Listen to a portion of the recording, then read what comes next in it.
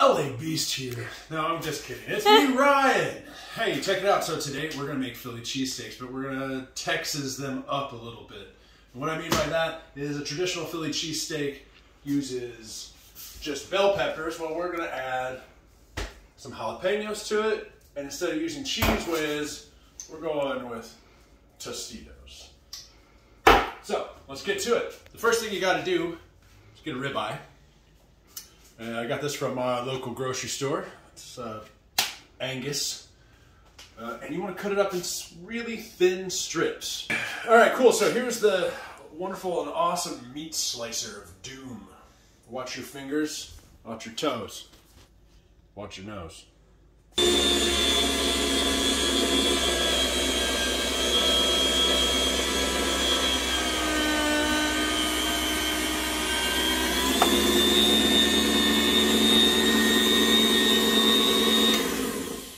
So, look, it's a ribeye.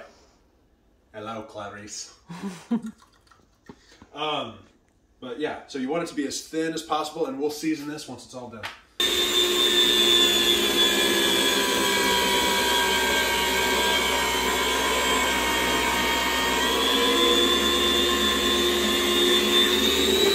Some people will put this in a bowl, which is probably smarter, but I want you to see all my sliced meat. It's like we're at a deli or a butcher shop. I'm the butcher. Okay. So you can be generous with the salt. You don't want to go overboard, but you can be generous with it. Because when you're cooking it, it's going to fall off.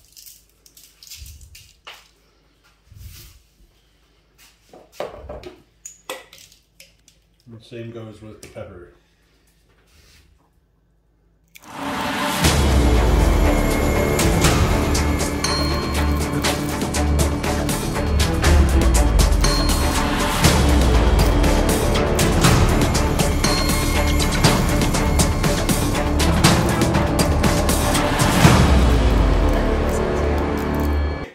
So now that we've got our meat seasoned and everything, I'm going to wrap it up in the butcher paper. You can put it in whatever, a container, tinfoil, whatever, it doesn't matter. I just happen to have butcher paper. So, but we want to, some people would try to freeze it for a little while. And the last time I did that, I froze meat. So we're not doing that. We're going to put it in the refrigerator, which is cold enough, and it's going to hang out there while we prep the rest of the Philly cheesesteak stuff.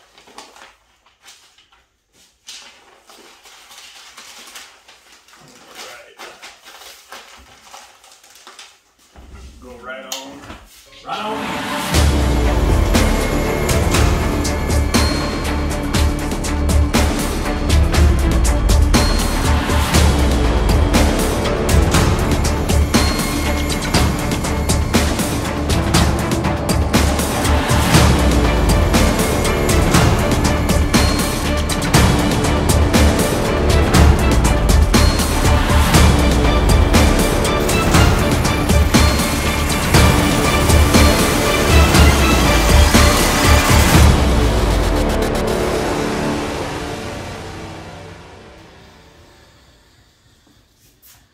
Can you smell it? It's so good. Okay, so these are the closest things we're getting to hoagie rolls.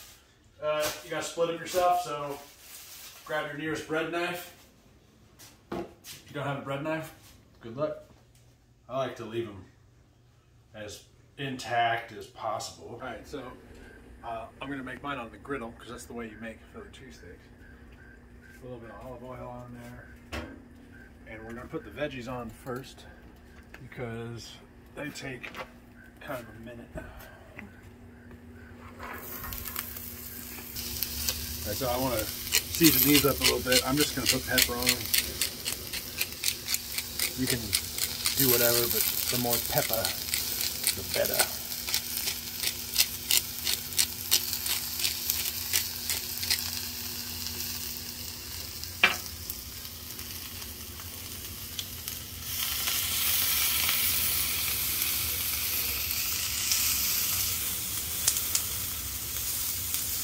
Cool, so I'm moving these to the cold side where but they'll still, it's not really that cold, but they'll still continue to cook right here.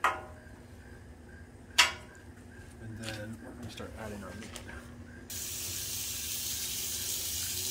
This meat will cook really fast.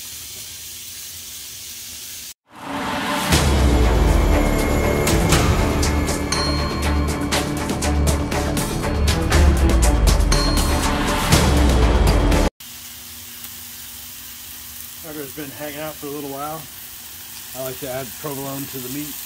Let it start getting sticky right now. Let it melt up real good. And then we'll mix our veggies in. Make a big giant mess.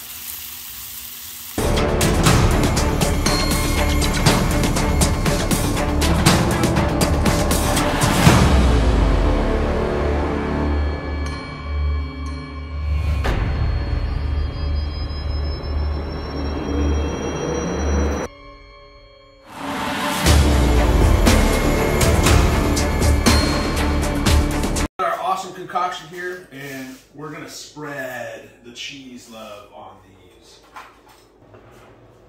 Okay, so add a whole bunch of cheese first, because the whole idea is cheese steak, right? Well, we already got cheese in the steak, but we need more. We need this Tostitos. Tostitos? We need this Tostitos all over the place.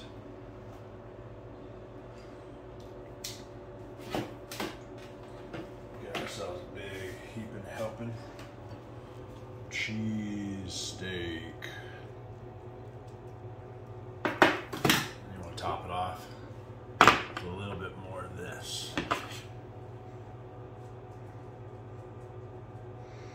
Yeah. Yum yum.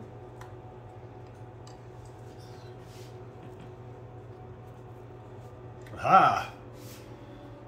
Sloppy and awesome.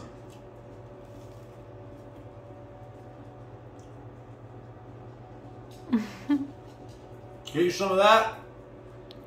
It's delicious. Thanks for watching. It's time to eat. See you on the next one.